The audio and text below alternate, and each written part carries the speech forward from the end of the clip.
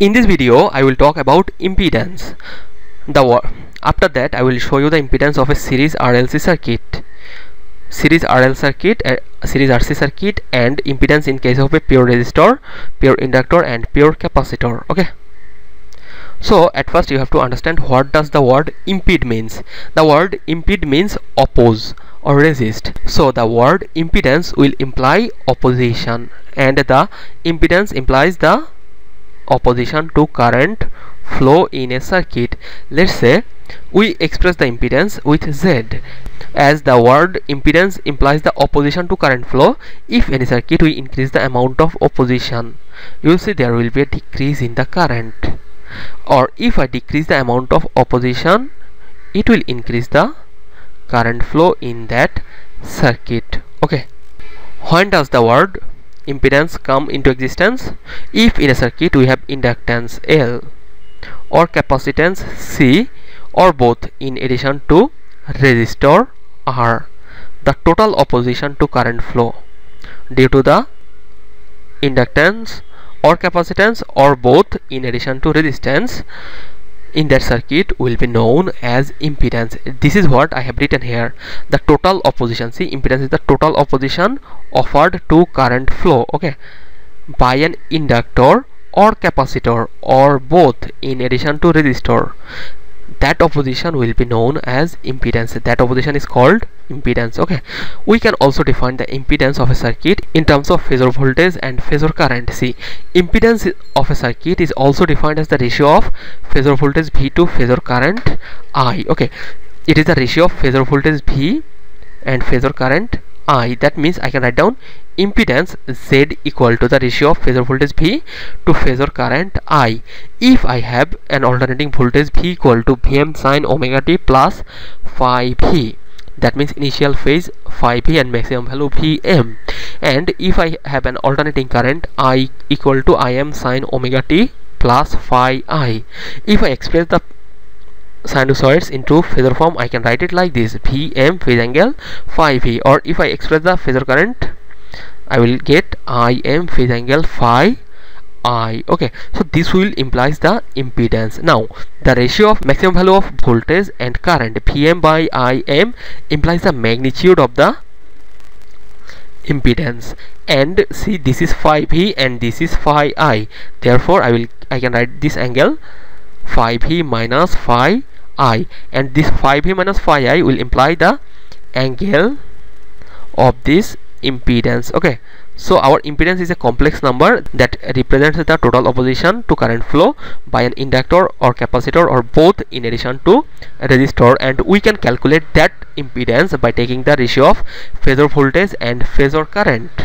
Okay, and our impedance Z will be equal to Vm by Im phase angle phi V minus phi I. Vm by Im will indicate the magnitude, and phi V minus phi I will indicate the angle of this impedance. Okay,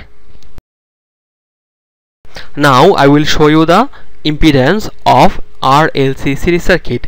See, I have a resistance R in series with inductance L and capacitance C, and I am applying an alternating voltage V equal to Vm sin omega t, whose RMS value is capital V, and the RMS current that is flowing in the circuit is I. Okay, so this V and I, the ratio of this voltage V and the ratio of this current I will be our impedance. See, as this is a series RLC circuit, there are three possible cases: when VL is greater than VC, VL is less than VC, or VL is equal to VC. Now I am considering the case VL is greater than VC. In that case, this will be the vector diagram of that circuit. From this, in this direction I will take the reference phasor I. Okay, and from this point to this point I will get our voltage VR, which is in phase component with this I, and I will get VL minus VC in this direction. Okay, therefore the vector sum of VR and VL minus VC will be our resultant or applied voltage phasor V. Okay, now see, our current phasor I will be equal to I plus J0. We are taking I in the real axis, there is no imaginary part, so I is equal to I plus J0. Our applied voltage phasor V is the sum of VR, which is in phase component with this I, and VL minus VC, which is a quadrature component of this I, that means it creates right angle with this current phasor I. Therefore I will write V equal to VR plus JVL minus VC.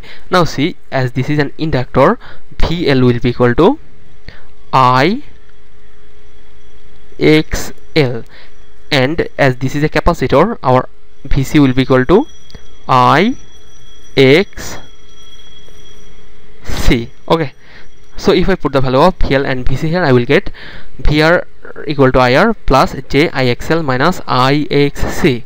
So here I and I everywhere in the three terms, so I will get I equal to R plus JXL minus XC. Now see, the ratio of phasor voltage V and the phasor current I, this is our impedance Z. So V divided by I will be our impedance Z, which will be equal to R plus JXL minus XC. So this is the impedance of a series RLC circuit, R plus JXL minus XC. In fact, this is the general formula of impedance in a RLC circuit. Okay, now see, impedance Z equal to R plus JXL minus XC. So the magnitude of the impedance will be Z equal to root over R square plus XL minus XC square, and the phase angle, because magnitude of Z will be root over R square plus XL minus XC whole square, and the phase angle of this impedance will be equal to phi, which will be equal to tan inverse XL minus XC divided by R. Okay, now let me show you the impedance of series RL circuit. Always remember, the general formula of impedance is Z equal to R plus JXL minus XC in case of a RLC series circuit. If there is no capacitor, you will see this term of the impedance will be 0. If there is no inductance, you will see this term of the impedance will be 0, or if there is no resistance in the circuit, you will see this term of the impedance will be equal to 0. So by using that formula, I can write down the impedance of RL series circuit. See here, our alternating current is I and applied voltage is V. Here R and L are connected in series. So if I apply KVL in the circuit, I can write V equal to VR plus VL. Similarly, I can write down I common R plus JXL.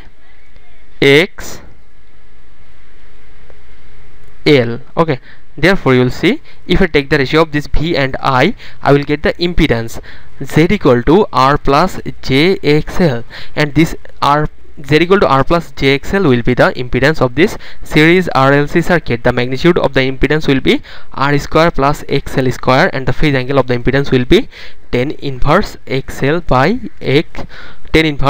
divided by R. Okay, now let me show you the impedance of this RC series circuit. The resistance R and the capacitance C, they are connected in series, and I am applying an alternating voltage V equal to Vm sin omega t in this circuit. Here you will see this V will result a current I. Let's say the RMS value of that current is capital I, and the RMS value of this V equal to Vm sin omega t is capital V. This V represents the RMS value or the phasor voltage of this alternating voltage, and this I represents the RMS value of the alternating current flowing in the circuit.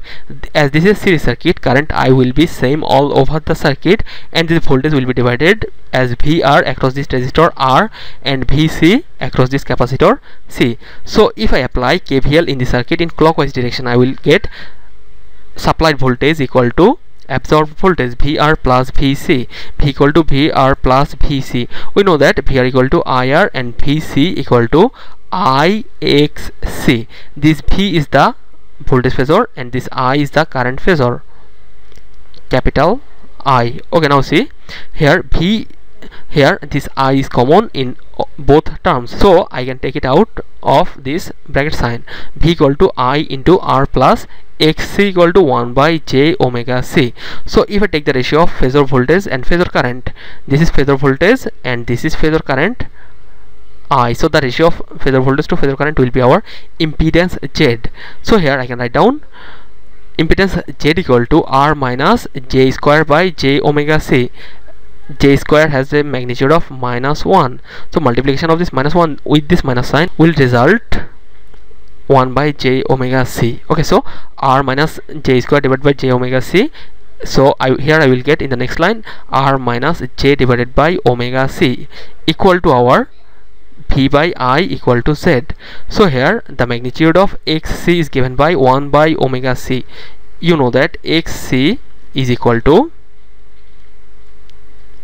1 by omega c. So I can replace this omega c with XC. So here you will see the ratio of phasor voltage to phasor current will be our impedance, which is equal to R minus jXC. So the impedance of a RC series circuit, or whenever in any branch we get R and C connected in series, the impedance will be equal to R minus jXC. The magnitude of this impedance will be equal to Z, which will be equal to root over R square plus XC square, and the phase angle of this impedance will be equal to phi, which will be tan inverse XC divided by R. Now what is the impedance of a pure resistor? In a pure resistor there is no imaginary part, therefore our impedance Z will be equal to R plus J0, or you can remember the general formula of impedance in case of a series RLC circuit. Z equal to R plus J XL minus XC. In case of a pure resistor there is no inductance and capacitance, therefore these two terms will be equal to 0. Therefore in Z will be equal to R plus J0, or if I express that in polar form I will get R phase angle 0. In case of a pure capacitor there is no resistive component and no capacitive component, therefore R will be equal to 0 and this XC will be equal to 0. So I will get Z equal to 0 plus JXL. XL is given by omega L, so here I can write 0 plus j omega L, or if I express that in phasor polar form I will get XL phase angle 90 degree. Okay, or if I consider a pure capacitor, in case of a pure capacitor XL will be 0 and resistance R will be equal to 0. So here you will see I will get Z equal to minus JXC. We know that the XC is the capacitive reactance. We know that XC is given by omega c. So I can write it like this, minus J divided by omega c, or in polar form I can write it like this, XC phase angle equal to minus 90 degrees. So these are the impedance of pure resistor, pure inductor and pure capacitor. In a pure resistor Z equal to R, and in polar form it will be R phase angle will be 0 degree. In case of pure inductor, resistance R and capacitance and capacitive reactance will be 0. As a result I will get pure inductor impedance will be equal to plus JXL, which will be equal to XL phase angle 90 degree in polar form. Or in case of a pure capacitor, resistance and inductance will be 0. As a result I will get 0 minus JXC. In polar form I can write it like this, XC phase angle will be minus 90 degree. And in case of a RC series circuit, our impedance will be equal to, see, we can use this general formula. In case of a RC circuit there will be no inductance. In that case XL will be equal to 0. So our rest of the equation will be R minus JX. This minus sign is multiplied with this plus sign, therefore R minus JXC. In case of a RL series circuit there is no capacitive part, XC will be equal to 0. As a result you will see I will get R plus JXL, whose magnitude will be root over R square plus XL square, phase will be tan inverse XL minus XL divided by R. In case of a RLC series circuit, I have shown you the derivation. Impedance equal to R plus jXL minus XC. That's it. Thank you.